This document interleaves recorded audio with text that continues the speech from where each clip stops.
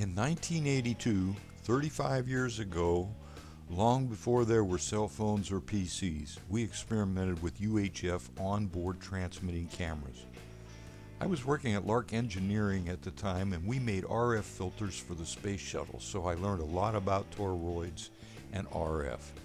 Today this is called FPV. It uses 2.4 GHz and 5.8 GHz frequencies. Here are some pictures of our first successful test. I'll read the caption in this newsletter article. On February 28th, we flew the small video camera on my Hilo and taped the flight on a VCR with downlink built by Mike.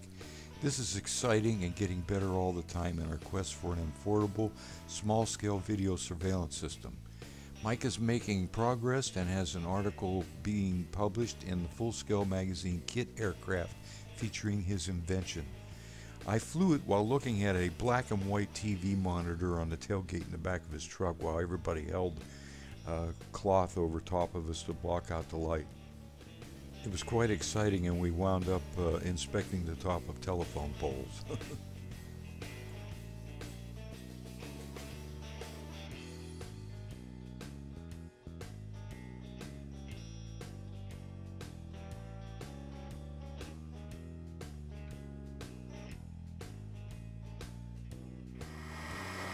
Hello folks, Dave Herbert here, NightFlyyer. You know, I wasn't planning on making a video because I have a couple already on the storyboard. Donovan's and also the very first night flying helicopter. Those are coming up. But yesterday at Donovan's Indoor Flying, I got into an argument with one of the fellows there about RF and the antenna for diversity antennas. So what I wanted to talk about today was I wanted to dispel a couple of things and show you some things. Now, you know, last summer, before everything that I owned burned down, I was having trouble with one of my Spectrum receivers when it got near the ground. Well, we were talking about FPV, and it turns out that the problems I was having was because I was using a receiver that only had one antenna rather than two, and also that the transmitter, the antenna on the transmitter, you know, in the old days, we used to fly our transmitters with the antennas pointing straight out. And many of you know, I work for Craft Systems. I built this transmitter, which built it all by myself. It's got my name on it here. This is the Craft Signature Series.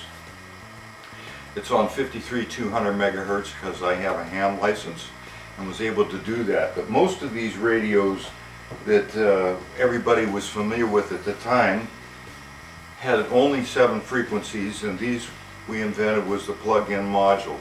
So you could plug in your frequency module like this, okay? And the receivers had antennas on them like this, okay, which usually got in the way of everything.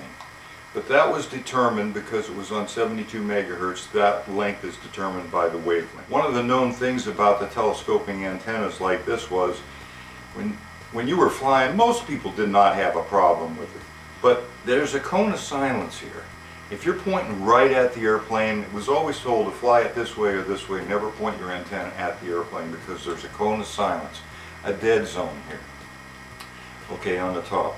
Because these radiate out like this, okay? Well, the new transmitters actually do the same thing. They rotate out, and I'm going to show you what's inside this antenna so you can see exactly how that works. The same thing today. If you have this antenna pointing straight at your airplane, your signal is weaker than if it is pointed this way. This is the recommended way of flying your airplanes or helicopters or quads, with the antennas pointed out either right or left, never straight up. So to fix those problems, for example, my Generation DX2 has the antenna straight up, but also has an antenna built into the handle that goes this way. So we got one this way, we've got one this way. So that's called a diversity antenna, and that gives you a good signal no matter which way you're pointing. So that was the way they figured that out. And then, for example, all the drones and quads and FPV stuff, there's antennas like this. These are 5.8 gigahertz machines, and for transmitting to the FPV goggles. The antennas on them are actually little, they're protected umbrellas, but inside that umbrella is one of these. So that's what's inside there. That protects it if you hit something. Okay, and this antenna is actually the receiver antenna, which is aimed straight up, so that stays up in good sight. We're going to be flying this as soon as it ever gets nice weather. In fact, some of the little cameras for FPV also, you can see it has, the best ones have these little antennas on there like that. Okay, so the argument was that inside these antennas were toroids.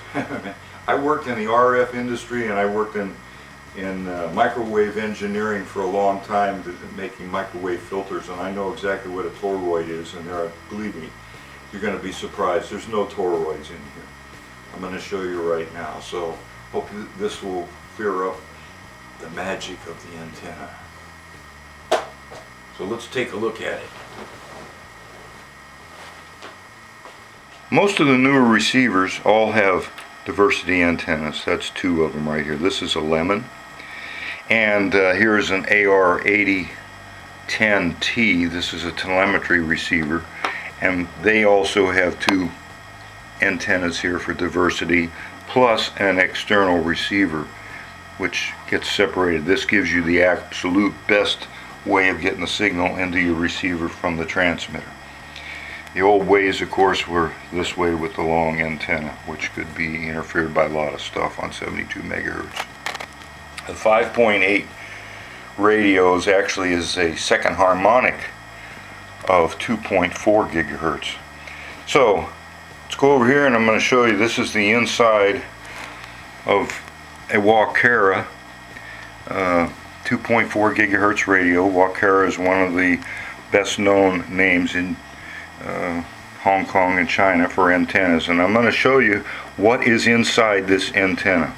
As you can see, there's your transmitter part right here, and this is a cable.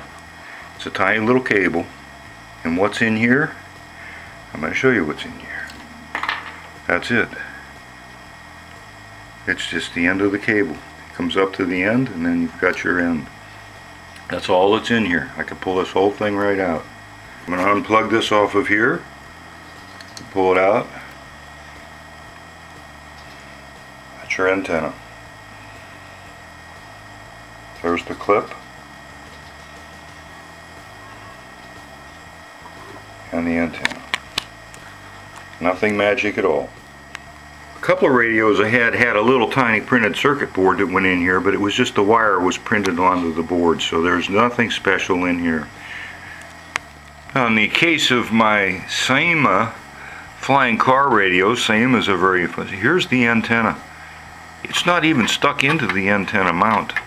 It's just sticking up right here, and it works very well. So that's all there is, folks. There's no toroids, nothing special, just a regular antenna here. They've got clips on, so they just actually push on.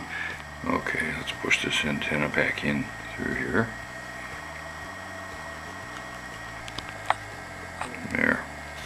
So that just plugs in there. There's your antenna. Nothing magic in here, just a piece of plastic. This goes on here. And that goes on there like that, and the pin goes in there. That's all there is. Well, some radios may actually have a customized design, but the majority of the radios we use today all use this method. Well, thanks a lot for watching. Please stay tuned and subscribe for the first known night flying RC helicopter, Donovan's FPV indoor fly-in, and a big challenge video.